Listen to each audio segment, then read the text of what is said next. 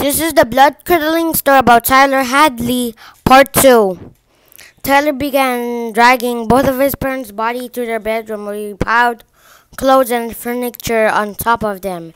Tyler spent 2 hours cleaning up the house and covering the bloodstains of his parents. Then at 1:40 p.m.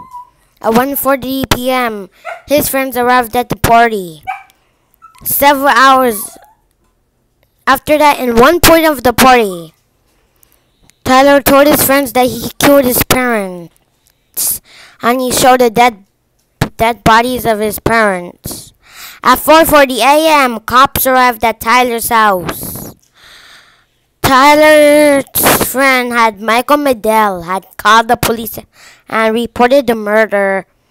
And then after going to court, Tyler said, "I wanted to throw a party." He wanted to throw a party so his parents would object to it. Tyler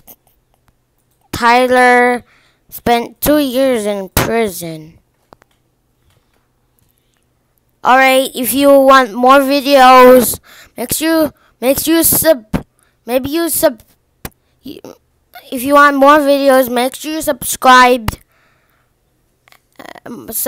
to the YouTube channel, and I'm sure I'll make more videos.